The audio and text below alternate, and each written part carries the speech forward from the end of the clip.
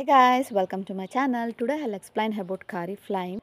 In Kannada, it is called as irlikai. It is a small shrub. We just planted one plant for home purpose. It sets lot of fruit. You just observe how many fruits are set here also. Actually, it is a thorny shrub.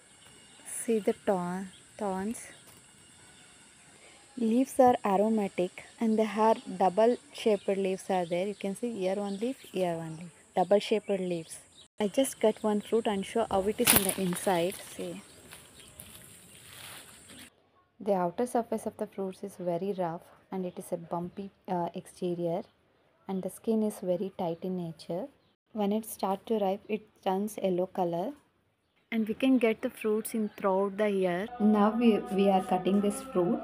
See how it is looks in inside. These are the seeds. Coming to this taste, it is a acidic and bittery taste. Actually, by using this, we are preparing